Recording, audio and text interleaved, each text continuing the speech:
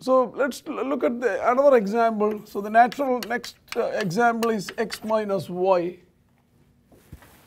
So we start with its distribution function, probability of z less than or equal to z. Remember the same problem. The joint density function of x and y is given, and we want the density function of z.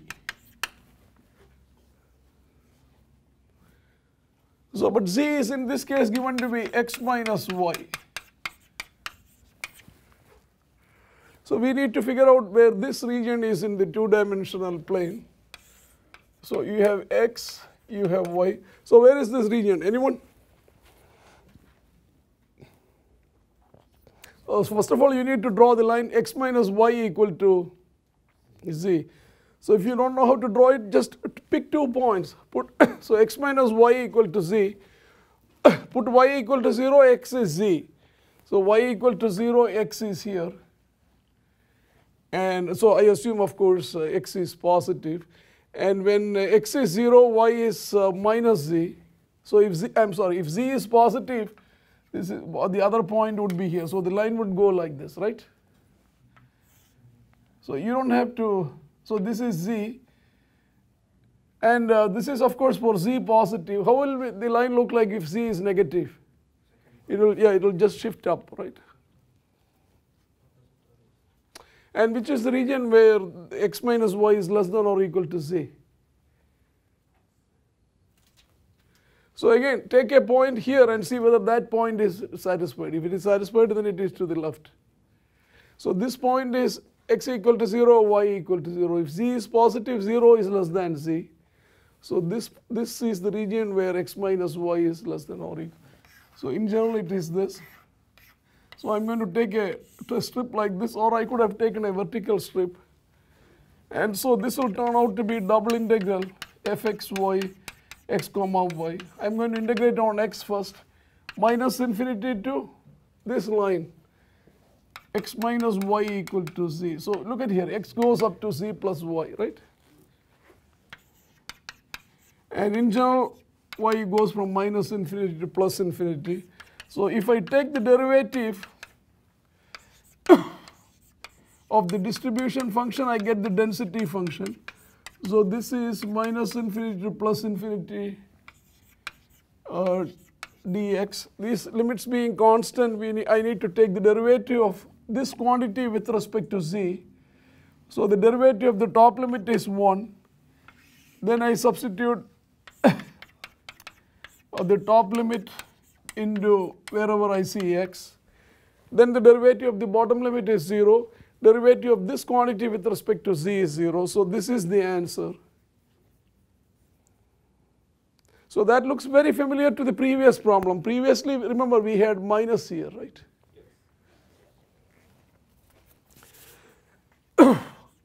So of course, if at this point, if I say x and y are independent, then you could write this as minus infinity to plus infinity fx of z plus y, fy of y dy.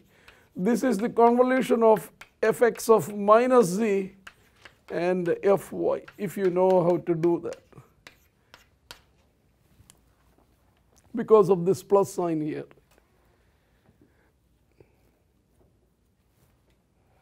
Let me do one more interesting case. Suppose the second case interesting is, suppose as before, x and y are non-negative random variables. Non-negative random variables.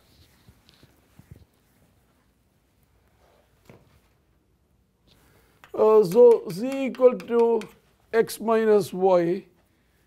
Remember, in this case, even if x and y are non-negative random variables, z could be what? Z equal to x plus y is always positive if x and y are positive. How about z equal to x minus y? Can be positive or negative. So we have to consider 2 cases.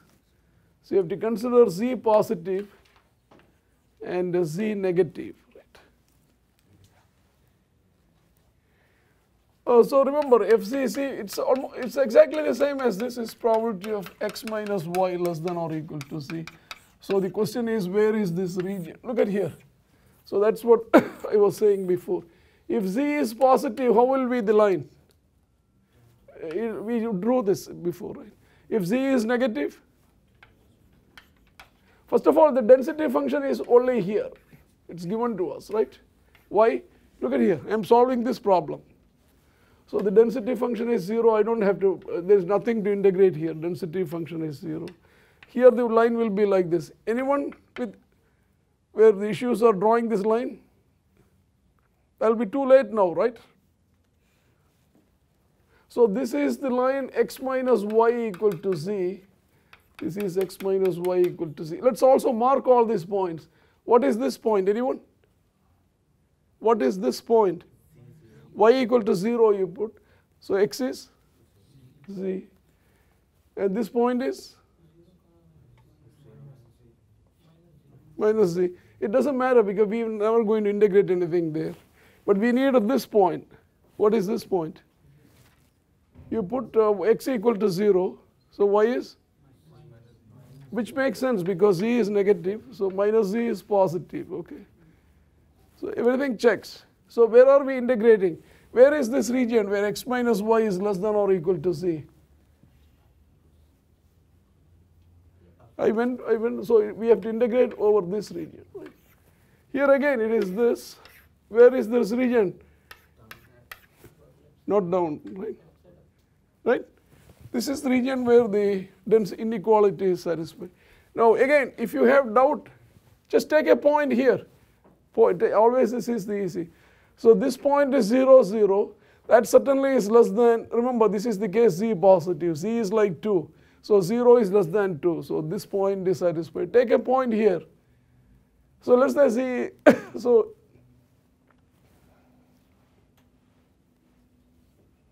so you can see this is the case where x minus y is less than or equal to z. And same thing here. If you take a point here,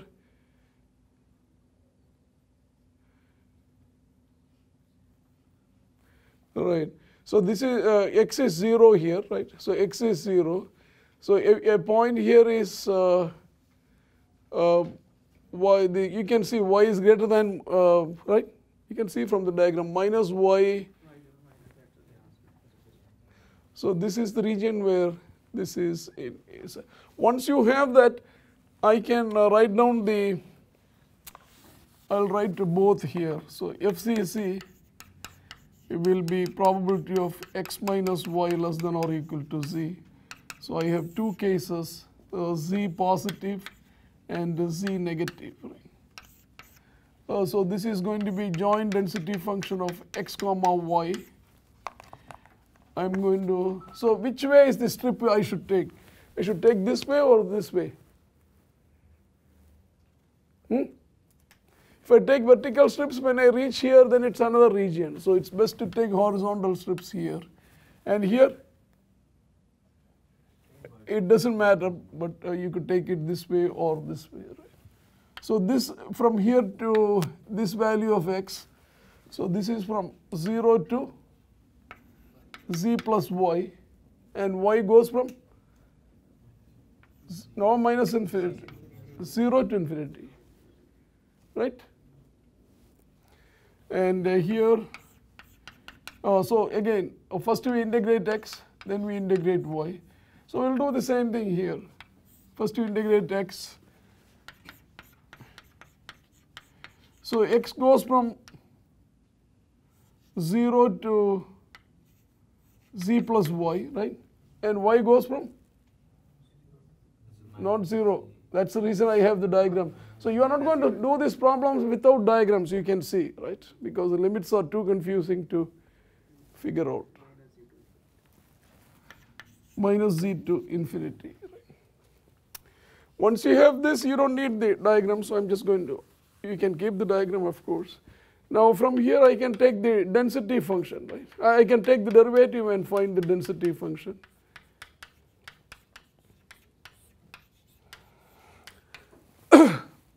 So see whether you can follow me. So this is integral, so you just need to take the derivative here, right? So that's 1, you substitute for x, so this is going to be fxy z plus y comma y dy.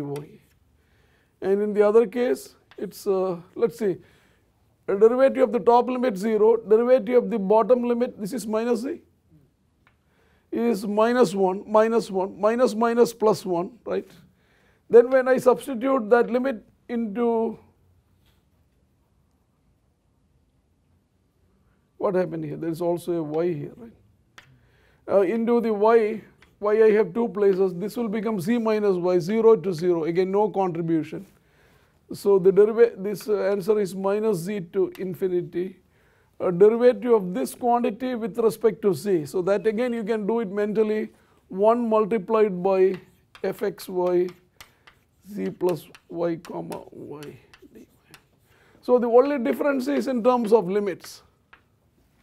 But you wouldn't know unless we do this, right? So this is for z positive, this is for z negative.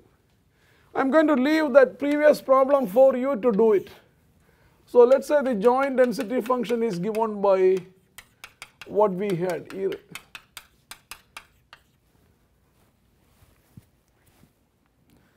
So in this case what happens? X is greater than y, right? Huh? So z can never be negative, right?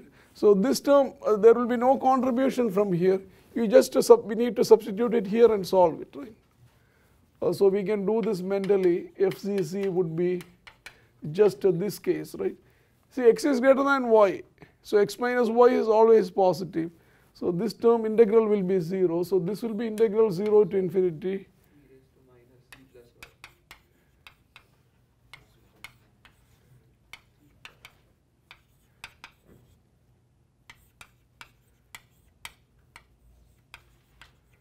And this integral is?